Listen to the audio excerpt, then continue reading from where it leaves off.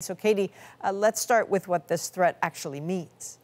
Means the America First agenda is here and the rest of the world better be ready for it. If that social media post is accurate, the 25% tariff applies to everything. Think energy sector, the auto sector, every single Canadian business that sends products into the U.S. market.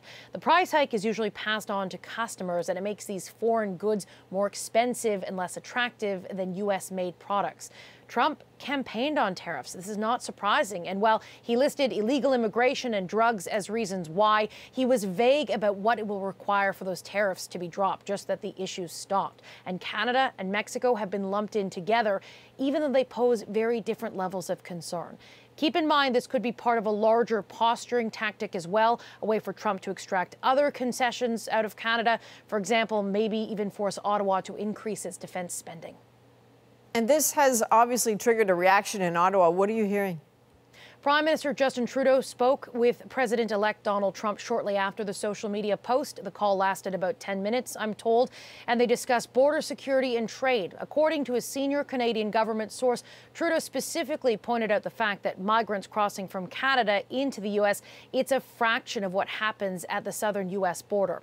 I'm told the initial reaction in Ottawa was calm. Canada has been preparing for this, though there were no indications it was coming so quickly. The threat was posted online as that special Canada-U.S. cabinet committee was actually meeting. The Prime Minister's deputy chief of staff, Brian Clow, had to frantically pull staffers out of the meeting so they could bring everyone up to speed.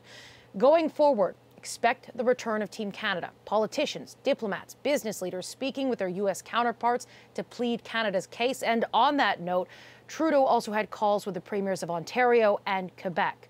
And now Ottawa needs to plan its retaliation. The Trudeau government has been here before. Trump slapped tariffs on Canadian steel and aluminum during NAFTA negotiations. And at that time, Canada had a list of businesses that rely on trade with Canada, those American businesses. All sorts of details down to whether they're in a Republican district and whether tariffs would cause political damage. Look to that, Adrienne. All right, Katie Simpson in Washington. Thanks, Katie.